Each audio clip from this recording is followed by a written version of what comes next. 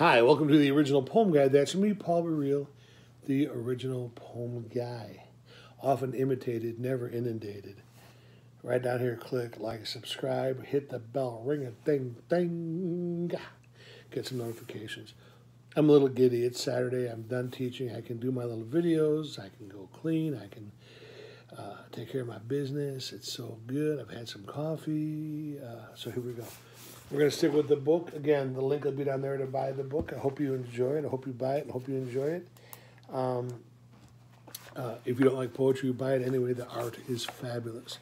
Bill Rimkus did a beautiful job with the art. I can't express enough how beautiful the art is. Today's poem is called Bridgeport, Chicago, May 2000.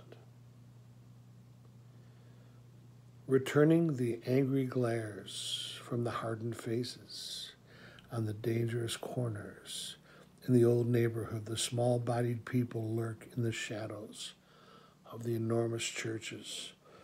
Fearless children cling to their fearless mothers.